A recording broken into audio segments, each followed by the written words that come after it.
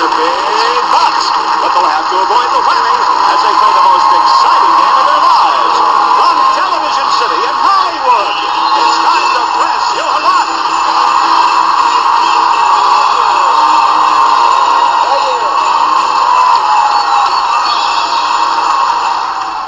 Thank you, Rod, and welcome to another episode of Presidential Press Your Luck, the show where three historical figures play for thousands of dollars of cash and prizes that are just as realistic as their campaign promises.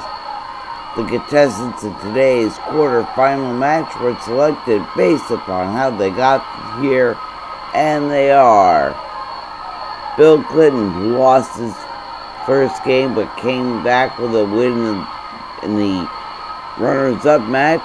You have $15,526 in that game. James Monroe won his first game with $22,599, and Warren Harding had $31,055 in his game.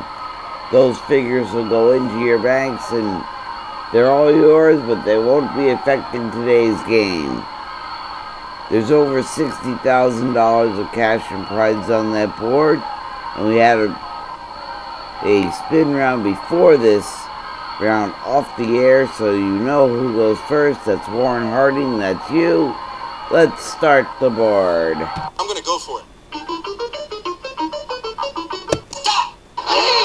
And that's not a good way to start. Give me your spitball. Give me everything you got. The idea of this first round is to have the most amount of money, so you can have the advantage of going last in the final round. James Monroe, you got 3 spins. Let's see what you can do with them. Here we go. Stop at $800. $800, you now actually have money compared to Harding, who has nothing. Here we go. Continuing on. Stop at $500 more brings you to $1,300. You have 1 spin left. What do you want to do with it? Press or pass? Here we go. $2,000 brings you to $3,300. Bill Clinton, it's your turn. You got 4 spins. Let's take the first one.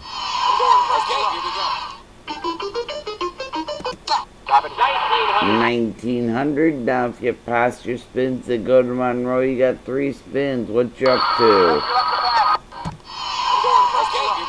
Here we go.